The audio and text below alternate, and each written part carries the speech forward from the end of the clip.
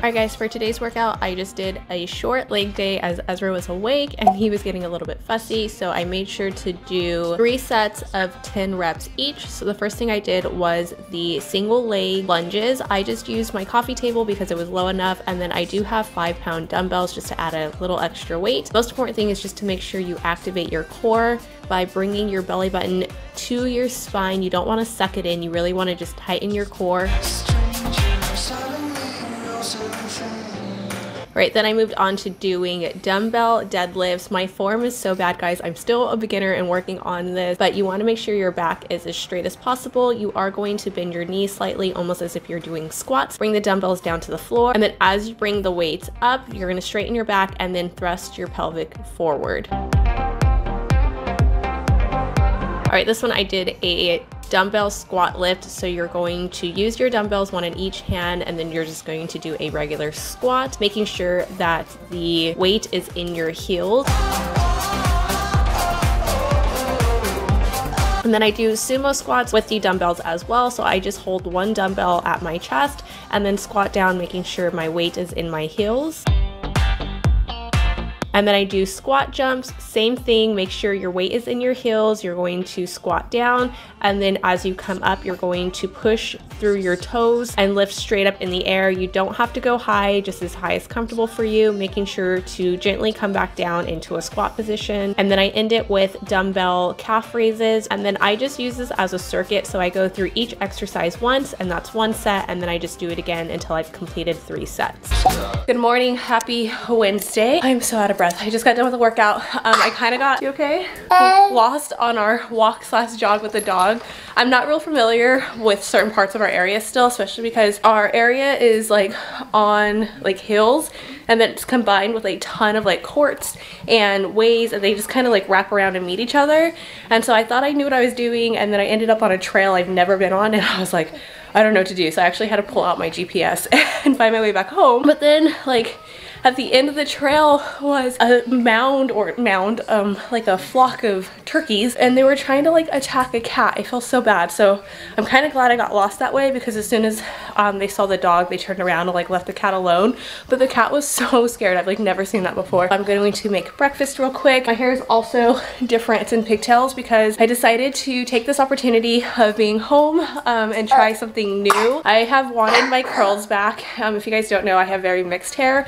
It's best described as like 2B, 3A type, like in between that. It just depends on what part of the hair you're looking at, but I used to have really big like ringlet curls, and they're gone due to like bleaching and hot tools every day and everything else. So I want to take the next 3 weeks and do like no heat. So last night I took a shower, and I just blow dried it with cold air, just the roots, and then I braided it and I slept in the braids like this. So I'm gonna leave it like this today. I don't have any like anti-frizz or mousse or all the products that you actually need to like do that curly girl method, but I do have an update about the brain tumor and stuff. So I have a phone call.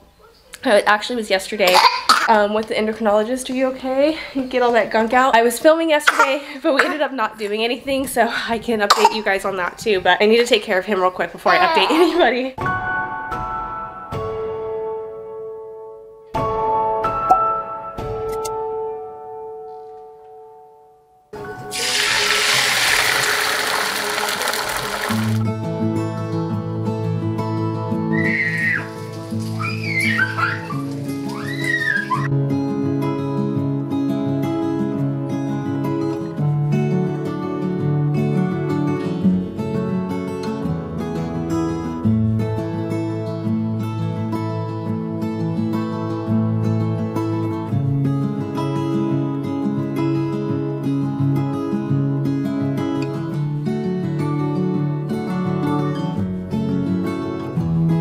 Guys, Eric has the kids right now. We came up with a little game plan today to stay productive. I'm gonna do a little bit of makeup because I'm the type of person, makeup isn't like a need for me to feel beautiful or confident or anything like that. I just like makeup, but it definitely helps me feel more productive throughout the day, and yesterday was such a lazy day. I'm gonna get ready and talk to you about what my doctor has said. Eric is gonna be doing Shipt for a couple of hours today just as extra income, because you guys don't know, my husband is out of work right now. So yeah, that's like game plan. If you guys don't know, I'll just like rewind a little bit. So when I was 15, I had a brain tumor. I talk about this in depth in another video. I'll go ahead and link that for you. So this year, I did all of my appointments for like my yearly like checkups, physicals, like well checks and stuff. It's really good to do that every year just to make sure you're healthy. And since I had gone so long without treatment, they wanted to see and assess where the tumor was at and everything else. They did some blood work. Blood work came back abnormal. So they sent me to do like an MRI. I had to check my cortisol levels, which that came back high. And then I got the call the day before yesterday, so I think it was Monday. She was gonna be sending my results to the endocrinologist, and then they were gonna do an appointment. So yesterday at like 8 a.m. they said I had an appointment at 10 a.m. For a phone call appointment because they don't want people going into the hospital if they don't have to. I just did an over the phone appointment to go over all of like my results and stuff and what's going on, and so here we are. One thing that I was really concerned about was, if you guys saw that video too, it's like the second video, I had to go back for that cortisol test. There was confusion on what I was taking. So they kept asking me if I took medication or if I had gotten a shot before taking like the blood draw, and I was like, that's not what I was told to do. I was just told to come in before 8 o'clock and get my blood drawn, which is what I'm doing. So they did the blood draw. It came back as like a normal range being a 0 to a 1.5, and my range came back at an 11.6. So the doctor called and said that was abnormal and everything else, and that was the one thing I was really concerned about. Another thing with this tumor that happens is you have high prolactin levels, but we already knew that was going to be hard to check because I'm a breastfeeding mom, and so the endocrinologist said that my levels actually for a breastfeeding mom were a little on the lower side. So it came back at 31, which if you're not breastfeeding, that is high, but I am breastfeeding. And she said, I was surprised it wasn't higher. And then she goes, but your cortisol was fine. And I was confused. And I was like, what do you mean my cortisol was fine? Like, she told me yesterday it was high. And she was just like, oh yeah, the doctor ordered the wrong test for you. I guess it was like a stress depression test, because cortisol causes, it's like your stress hormone. And so if you're exposed to cortisol for too long, you can have high stress levels, high anxiety, depression, all of that, which I have postpartum depression and anxiety. And so I did read that cortisol causes those issues. And so for me, in a way, I was kind of excited because I felt like I had an answer to why my anxiety was so high and why I just can't kick the postpartum depression this time around. But she said it was normal. So I'm back to square one on that. And that's just post-baby hormones, I guess. And then the best part, which I wanted to cry yesterday after I got off the phone when she told me, because I have been dealing with this brain tumor for 16 years now, and it's just the worst. It causes headaches at any time like I start to get any type of like blurry vision or migraines or anything like that. Like, it's always in the back of my head that the tumor is growing, and I don't want to go back on the meds because the medication is not the funnest like for me. And I told the doctor about this and she said that's normal, and usually that just means it's too strong for the person, so they have to adjust the dosage. But it causes like dizziness, and just like basically I walk around all day in a foggy haze. I can't really concentrate, and as a mom of two, like I can't have that. And so I did not want to go back on to the medication, which I think I said the tumor was smaller. She said the last MRI they have, my tumor was 1.2 centimeters, which I thought it was 7 millimeters. She said it was 1.2 centimeters, and it has shrank by 50%, and it's at like a 0.623 or something like that, which is crazy. So she was just like, I don't know if the last time you went on the medication before your daughter was super successful and had a success rate that we weren't having before, because I was on Dostonex before that. She's like, but the fact that you were able to conceive your son without any type of medication was a good indicator that the medication had worked after your daughter, or before your daughter, when we were conceiving her. So I don't know what this means for like the future. She says she can't really do anything right now. As of right now, I don't have to go back onto the medication. Says she can't tell me anything further because I'm still breastfeeding. So I'm going to need to go back in for a blood test 3 months after I'm done breastfeeding. And then she said to make sure there's no type of like sexual stimulation or activity or any stimulation of the breast a week before, because any type of rubbing or stimulation of the breast will heighten your prolactin levels for everybody. So just to ensure to get a good reading, we don't have that. So that's where we stand right now. That was a little get ready with me tumor update and stuff. And then this is what my current hair status is. It's a little flatter than I'd like, but I mean, it's not super frizzy. I just put in the Paul Mitchell's Frizzies. Having it in a braid helps it from like frizzing out like a lion's nest. My hair is like pretty dead. That's why this part's stringy. So I actually wanted to get my hair cut before all of this happened. I don't know when I'll be able to get my hair cut. That did not take the full hour. I'm gonna help Eric clean up real quick so he can go do his shipped runs for a few hours. Hopefully it's not super crazy out there. He needed to get stuff from the store anyways, so we just figured why not make some money while you try to shop for yourself if we can get anything. And yeah, let's get some cleaning motivation, guys. I don't wanna stay here, no. Ain't gonna keep it low now. If you wanna go, let's go. Let's wrap it up and hit the road. I just got an awesome vibe, striking the winner post now. Liberty's on my mind. We've taken off, we've left the ground.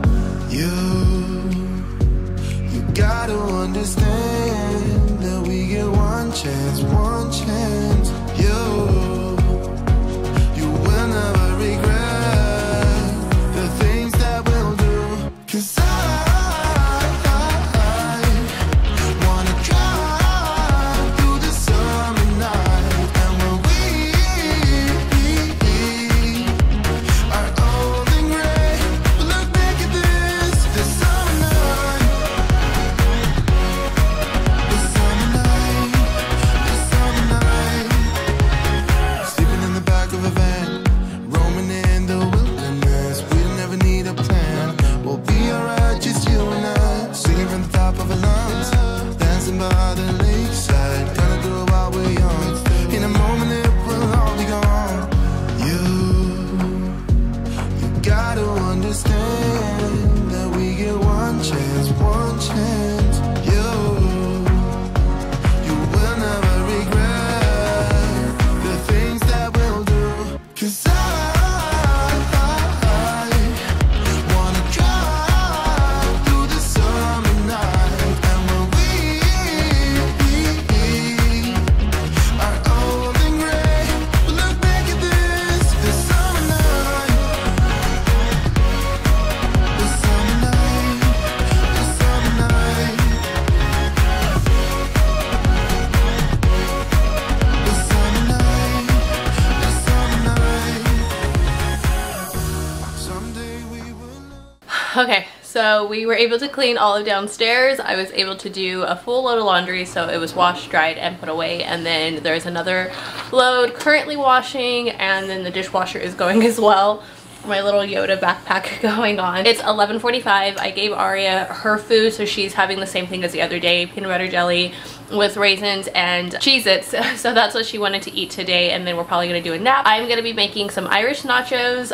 We went to have this yesterday for St. Patrick's Day because that's part of our tradition, but we didn't have all the stuff, so I'm just gonna make it for lunch today, and then we have a ton of leftovers that we're just gonna be eating tonight. Alright guys, these nachos are not authentic Irish nachos. I talk about that a little bit later. They're definitely just loaded nachos. Eric called them a Santa Fe nacho, but they're super good. So you're going to start cooking up some pieces of bacon. I just did 4 pieces since I was making a smaller amount. Also, I am currently holding the baby, so you'll hear some extra noises going on.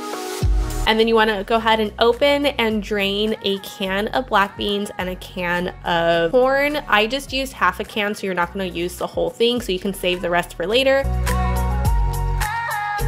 And then you're going to want to chop some green onions up, making sure to keep the greens and the whites separated.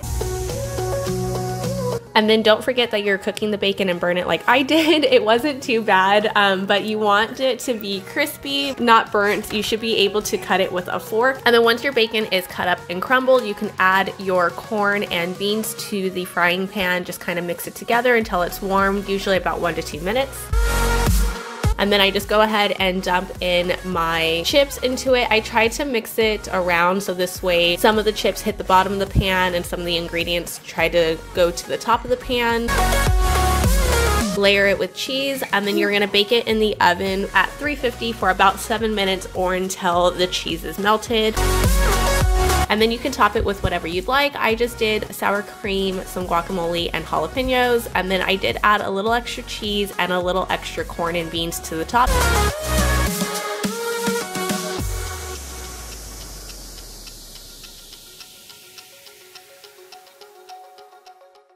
I started digging in and realized I forgot the green onions. It looks so much prettier with the green onions on top, but I ate some of it, so not that pretty anymore.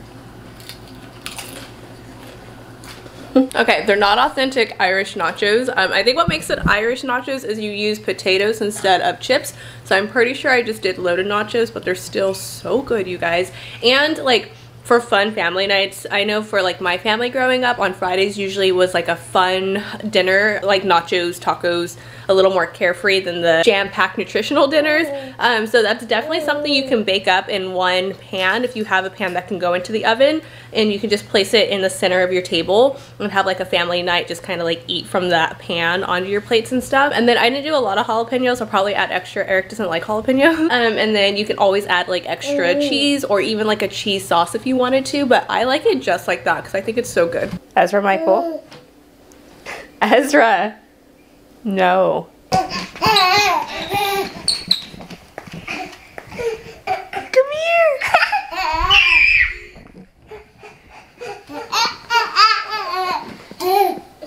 You guys are getting too big. Are you excited? Yeah. Okay. Ezra, let's see. Okay. Okay, let's separate you two. Already.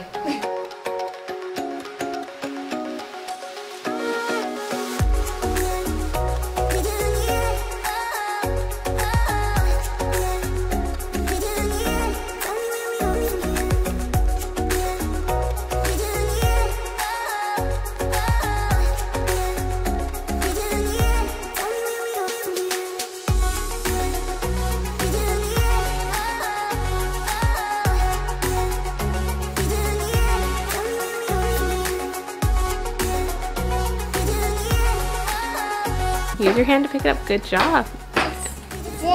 I know you have to play with it so it's not as sticky.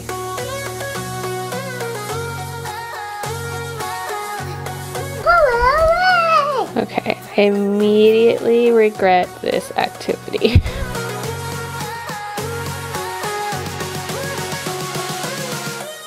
Okay, if you're looking for an activity that's gonna last a while, this is it, because it gets stuck on your hands for a good 20 minutes. And you freak out for your life for a second, but it asks for like 5 milliliters of the slime activator. It definitely needs more, so as a parent I would say to test a small bit out, and if it doesn't look like this, it's not ready, and then just add like a couple drops at a time, and mix it before you hand it to your kids, because my hand was stuck with the like slime and then her hand was stuck with the slime. The baby was crying. It was just a mess. Probably why Eric doesn't like this stuff. He told me not to get it. But you had already brought it home. I know, but you told me not to buy it before. Oh, okay. Yeah. See what happens when you don't listen to your husband? I know. I should probably start listening to my husband. Almost 3. The kids are still asleep, so they have been asleep for about an hour and a half now.